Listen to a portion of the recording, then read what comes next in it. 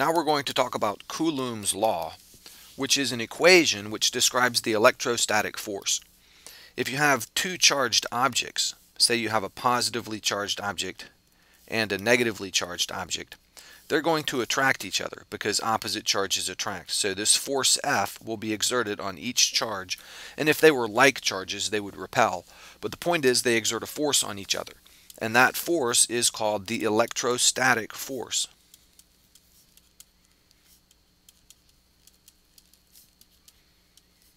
That's the name given to the force of attraction or repulsion between two charges. And it was Charles Coulomb. He was a French scientist from the late 1700s who studied these forces and produced an equation to describe them. And in order to study these, Coulomb came up with a way to measure an extremely small force, an extremely small electrostatic force, and here's what he did. Imagine hanging from the ceiling a thin wire with a pole balanced here, and he had an object on each end of the pole, and he would charge up one of these objects. So let's just suppose this object over here were charged positively, and then he would put another object nearby that was charged, let's say, negatively. And because this pole here is suspended on the wire, it can rotate, it can twist, this charge can swing around, and as the force of attraction between these charges pulls on this one, that causes this pole here to rotate, this wire to twist a little bit, and based on the amount of twist in the wire, he could tell how much force there was right there. Now you might recognize this experimental setup as very similar to that done by Cavendish to determine the gravitational force. Henry Cavendish came up with this idea, essentially, this apparatus for measuring extremely small forces, a very sensitive apparatus, and used it to measure the strength of the gravitational force. Coulomb essentially applied the same type of apparatus, or used the same type of apparatus, applied the same ideas to study the strength of the electrostatic force. And the equation he came up with was this. Suppose these two charges, and we'll put the force F on each of them there. Suppose the two charges are called Q1 and Q2. So we're using Q for charge. Think of Q as standing for quantity, the quantity of charge. And suppose the distance between these forces here, between these charges, suppose the distance between them there, we'll call it R. So they're a distance R apart. Then the electrostatic force is given by this equation, some K times the product of the charges divided by R squared. So the force is K Q1 Q2 over R squared.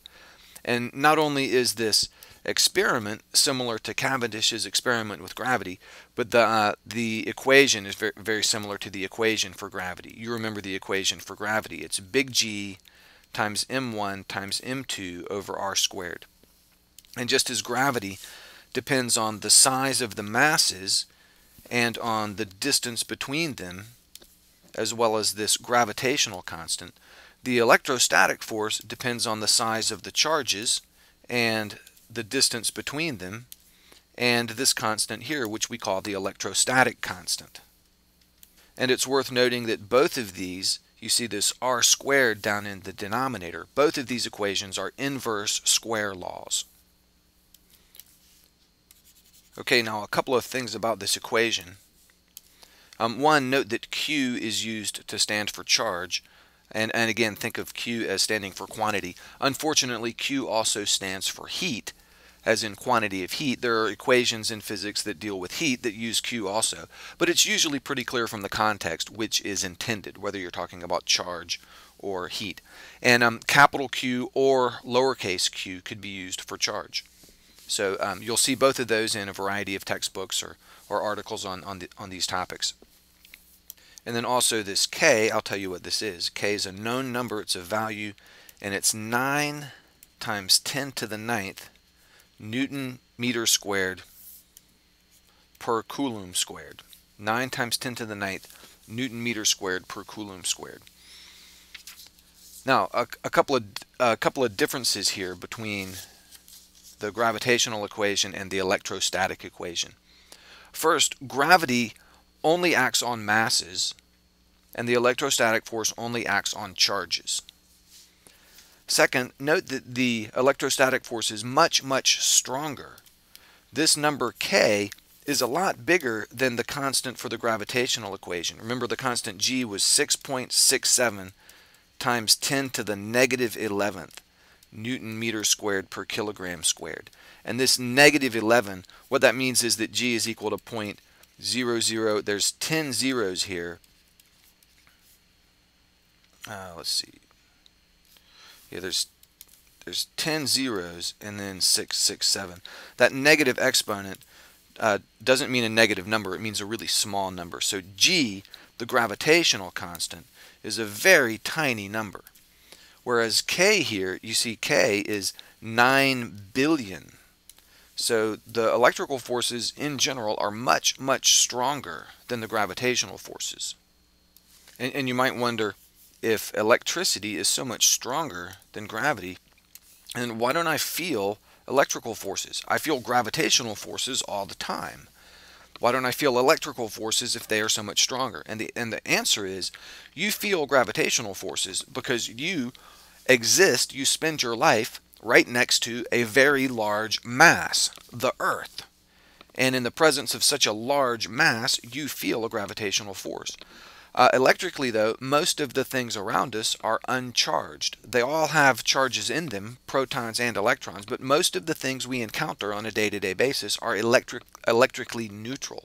They have approximately the same number of protons and electrons. So the things that we encounter have no charge, or pretty close to no charge, so we don't feel any electrostatic force, and we are basically electrically neutral. Right now, you have approximately the same number of electrons as protons. If you rub your feet on the carpet, you can build up a little bit of static charge, but for the most part, most of the time, you're electrically neutral, and so are the things around you, so there's no electrostatic force between you and the things around you. But mass, on the other hand, everything around us has mass, and you have mass, and you're right next to this very large mass that's attracting all the things around us, and that is the Earth. So that's why we feel gravity on a regular basis, but we don't feel the electrostatic charges or the electrostatic forces.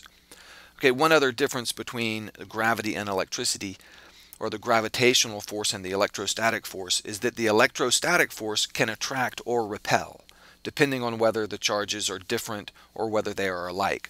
Gravity, on the other hand, always attracts. So gravity only works as if the masses are positive. But with the electrostatic force, the charge can be positive or negative, and we can end up having forces that attract or repel. Also note that these charges here in this equation, Q1 and Q2, are measured in coulombs, and 1 coulomb is a lot of charge. We don't typically encounter static charges of that size.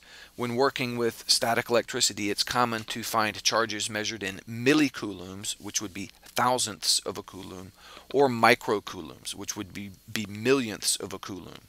So we'll come back in the next video and do a couple of examples with this equation.